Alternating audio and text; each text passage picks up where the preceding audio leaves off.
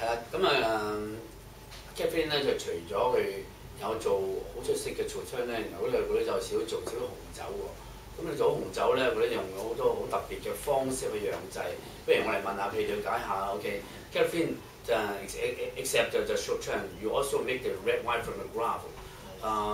Also, you use the very the technical system to make the red wine. How to make it? Yes.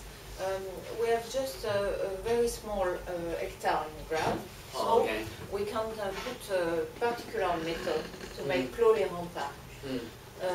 We harvest by hand first, and after we put all the grapes, the berry. Only berry. Yes, in the barrels. Okay. Okay, for the fermentation, for the alcoholic fermentation. Okay. Generally, the winemaker puts the berry in a tank, in an inox tank for the alcoholic fermentation with regular temperature. But in the barrels, it's different. You don't have matrix of temperature. You don't have anything. You don't have over-pumping. You need to have a pigeage, a bourguignon method.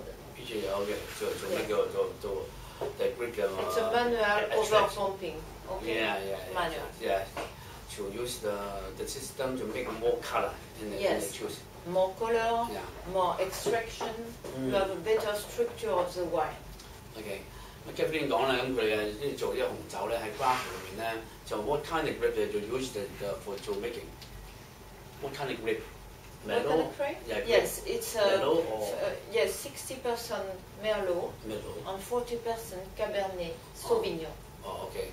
咁60% Merlot 啦，同埋40% 嘅 Cabernet Sauvignon 啦，去做呢隻酒啊，咁個產量好少㗎，咁可能係4至6個 barrel。